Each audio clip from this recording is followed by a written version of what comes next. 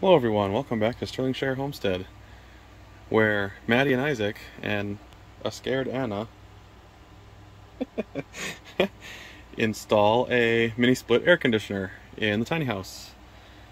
It's got a heat pump in it too, so it works down to like 2 degrees outside. Keeps us warm yet.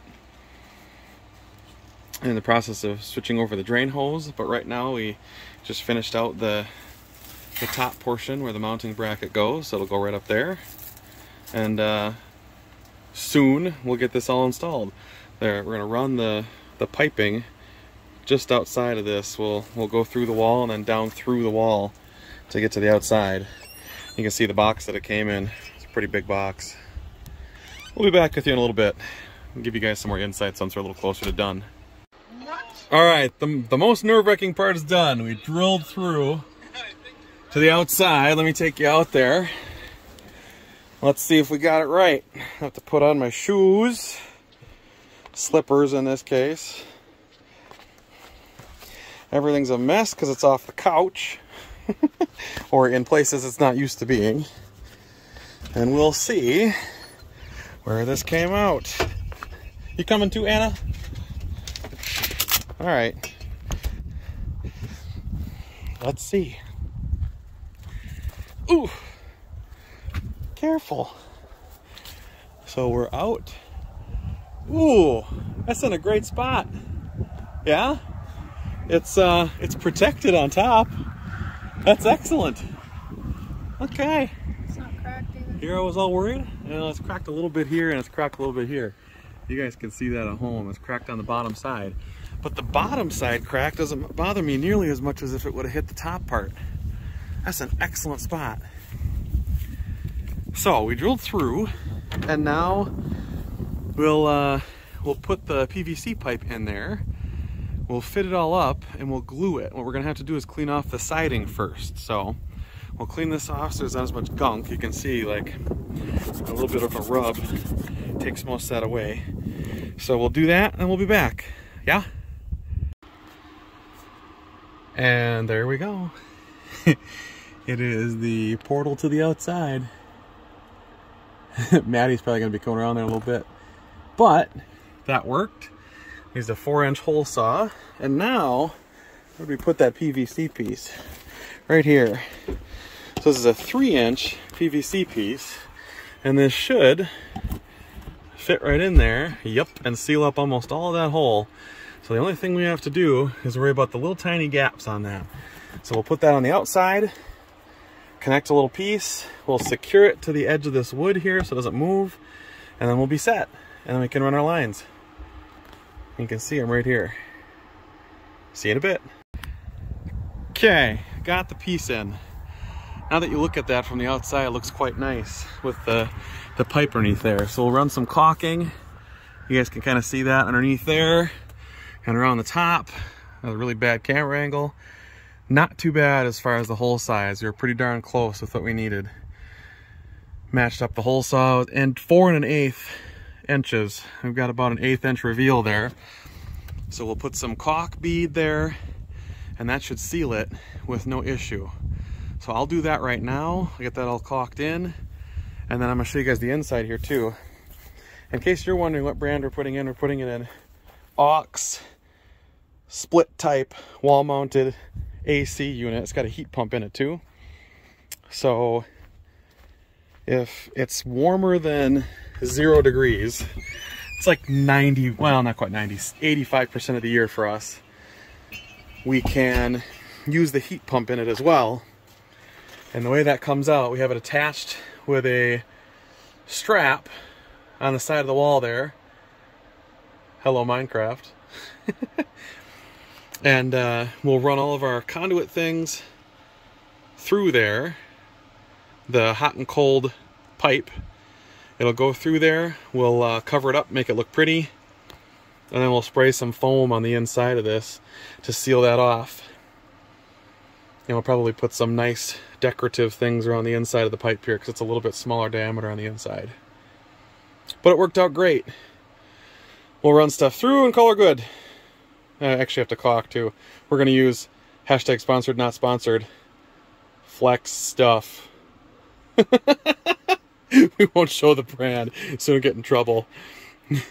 It's the guy that what's his name? Billy Mays?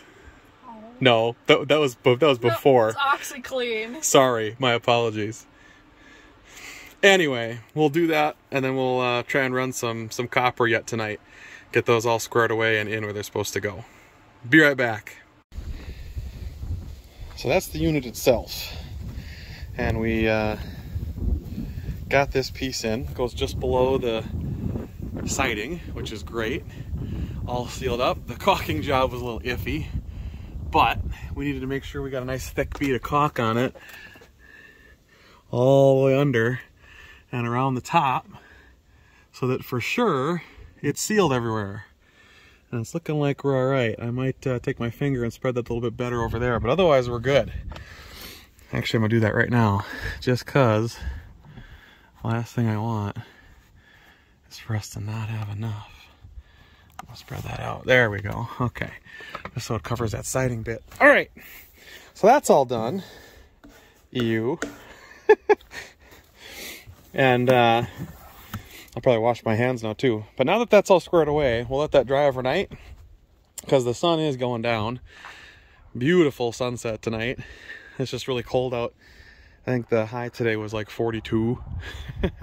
So we'll let this dry overnight, and then we'll put the rest of it through tomorrow and run it out, and then hopefully figure out what we're going to do for a pad for our unit outside here. It's going to go right in the back, right in this open space here, just behind the ladder. I'm going to stick it right here. So, see you in a bit. Hopefully it won't take us too long, and it'll be done in one day. At least that's the plan. Till then. Okay, so we finally got everything hooked up for the AC. We have it set at 60, and the remote says it is currently 75 in the house. We literally just hooked this up 2 minutes ago, so this is the first time we're testing it, and it feels as though, oh yes, it's as cold as it should be coming out of there. We're supposed to have, it's Memorial Day weekend for us, we're supposed to have temperatures in the 90s, and hopefully this will fix our issues. The person who came to take care of our ceiling issue, it literally took them, what, an hour? Less than an hour, 45 minutes to take care of the issue. And after that, we're all set up and it's all good to go. So I'll take you this way and show you how we hook this up. I've got a temporary setup right now. This is a 10-2 wire that is underground rated, so it's not UV shielded, but I'm just testing it out, making sure it works the way it's supposed to work. But everything is sealed up now.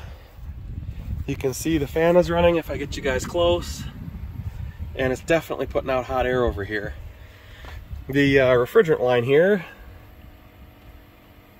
that is ice cold to the touch, which is excellent. So now that this is set, we've got everything working and running the way it's supposed to work. We just got to do some tests on it to make sure it works the way it's supposed to work, and then we are good to go for the foreseeable future. But the way I put this in, I had originally planned on running an extension cord, which I think I could have got away with. However, on the back of the machine, it said it was 17 amp of draw, and parts were using up to 25 amps at a time. So I decided, the heck with that, I'll put another 30 amp breaker in here. I happen to have a 30 amp 2-pole, which right now I'm just using one of the poles for. So the other one is active but not being used, which is fine. And we can use that to take care of the cooling issue in here, in the tiny house anyway, for the foreseeable future. And then when I get time this summer, I want to actually go through and bury all this cable. So I've got 2 extension cords running here. I'll put it in conduit and get it all the way out to here and put a little pigtail on there so it can come out. But it's looking like it's working, and that's the important part. I'll give you some updates in a little bit from the inside, but that's what's going on right now. It's running, and hopefully running the way it should be.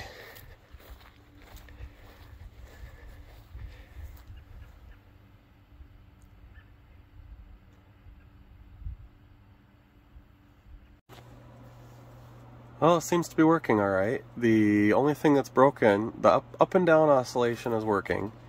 The left and right, the little grooves inside the fan, they aren't moving left and right like they're supposed to.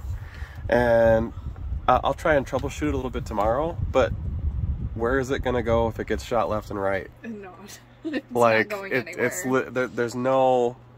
It's like 2 feet from the wall. We don't have so it's okay. A room big enough. The upside is now it is 69 in here compared to what it was earlier, 75-ish. Our external thermometer says that. This says it's 73. This says we're 73 now, which makes way more sense. So it's working pretty nice. It's very cold when it blows down on you. It's gonna be a comfortable weekend. We have a nice weekend, and we got it all done, and we actually did it ourselves, minus our 80%. Well, I'd say 80% ourselves, minus the line set hookup. But it's done now. So anyway, so if you're one of those people who wants to do it yourself, more than likely you're going to have to hire an HVAC technician to seal these up, and call them like a solid month ahead of time, because yep. Call them before you think you need them. If it's the busy season, you're not going to get one for a while, which is a shame. They will not come out unless it's 65 degrees or warmer. Yep, because it has to be a minimum temperature in order to take care of the system. So anyway, we are all good to go now. So for those of you who like watching, please consider liking and subscribing. And oh, and shout out to Central Air in Wisconsin Rapids. Thanks, guys. Yes, they came in clutch. I don't know that you'll ever see this, but they close at 4, and their guy got out here at 4, and he was so nice. I think his name was Alex. He was very nice. So I don't know if anyone from there will see this video, but thank you. Yes. Thanks a bunch. We've been waiting for a month, so. All right. See you later, everybody.